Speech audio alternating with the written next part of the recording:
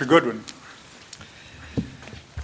Okay. Well, yesterday afternoon I was trying to explain water surface elevations with hand, and it's actually been spring break. We were struggling pulling together some animation, so I don't have that for you, but I have just a couple of images that might explain a little more clearly what this process is. So if we could pull up the PowerPoint.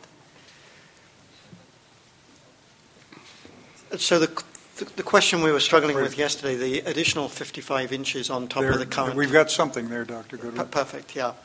So the question we were dealing with is the 55 inches of sea level rise. Why wouldn't that be 55 inches necessarily? You're right upstream. And so if we take a look here at the delta in San Francisco Bay, the models that predict the 100-year flood elevation that are used, you have to put in two things into the computer models we used. The first is the downstream water surface elevation, which is essentially the bay or the ocean elevation. And then if we went way upstream, the way these models work is we also then need to put in the flood hydrograph or that 100-year flood discharge. And so between the upstream end of the model and that downstream water surface elevation, the computer model will then give us a lot of information, but it gives us the water surface elevation and the profile.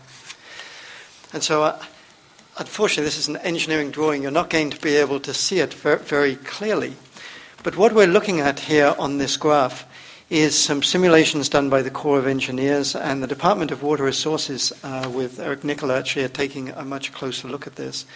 So what you're looking at on this figure is a slice from You've got us back at the photograph. From the bay, yeah. So if you were to be starting in the bay here,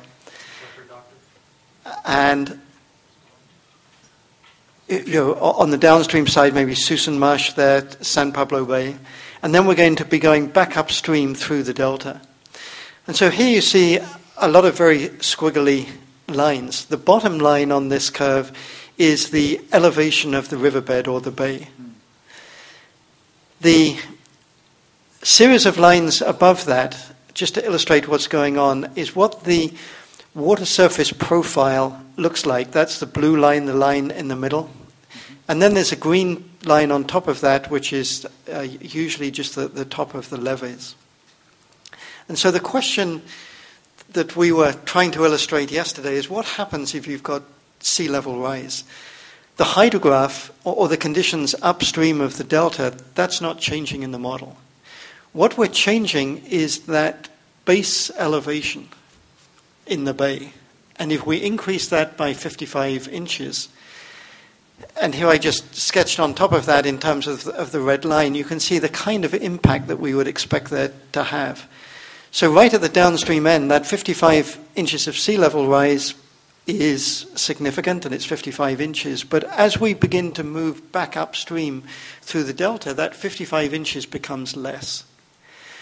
And so in this, what we're proposing in this measure is that if you didn't want to get into the hydraulics at all, then you could just go with the 55 inches. Very simple. 55 inches above the 100-year flood elevation.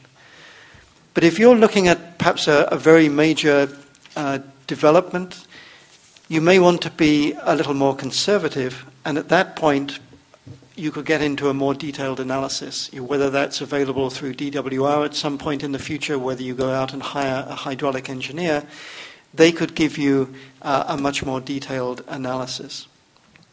But this figure here just is intended to show, we call it a backwater curve, that why that 55 inches wouldn't necessarily be the same right throughout the system. And of course, when we get right up towards Shasta and the upper Sacramento River, then the effect of sea level rise is not going to affect flood elevations whatsoever.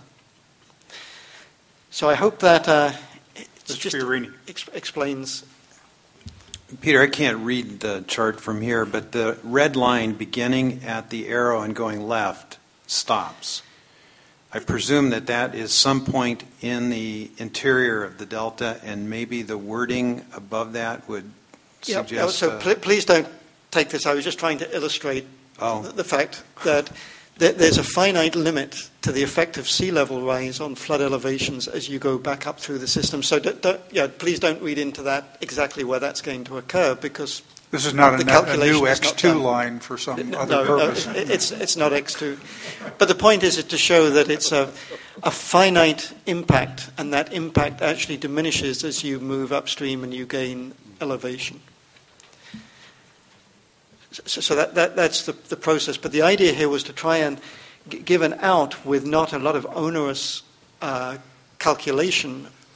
The difference, the interesting thing about this is people who read 100-year flood protection, 200-year flood protection, whatever it is, think that has a clear, precise, understandable definition because it's using words they understand. But everything I've heard from Dr. Goodwin and other experts in the field is there is very little precisely about 100 or 200 years, and it's constantly changing, which puzzles people. This is simply a different configuration to reach something like the same point, and you're trying to explain that to us in this chart. That's right. Dr. Goodwin, how much would it cost to hire somebody to evaluate what the necessary level of protection would be throughout the delta to accommodate a 55-inch sea level rise that we now understand doesn't mean that you would need to raise some levees 55 inches?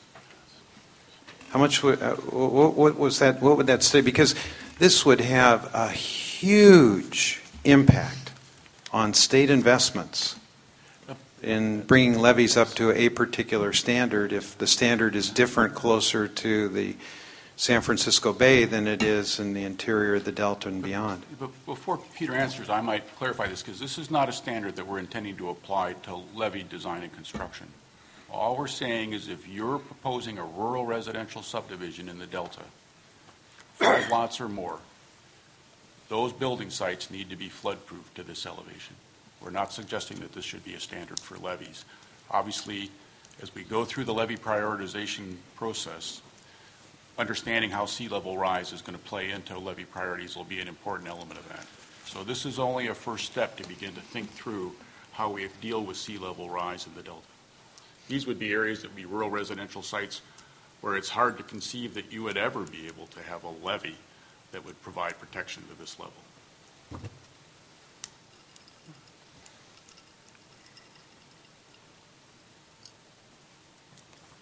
Okay. What was that? So that's for flood-proofing. I think the question that you raised is a very good one, and I'm not sure if Eric, Nicol, or maybe Carl wants to respond to this, but certainly I think that this concept in the coming years of updating the flood modeling, to understand what the flood risks are, updating the bathymetries, updating the inundated areas is certainly something that is on the table. And Carl, if you want to add to that.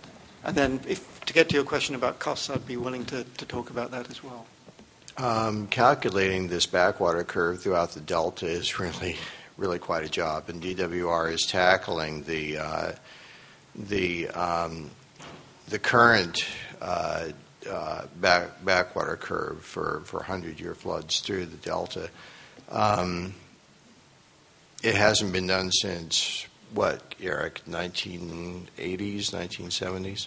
Mr. Bagabon's behind you, too, and Oh, he may know something about that. Well, why don't you come up here all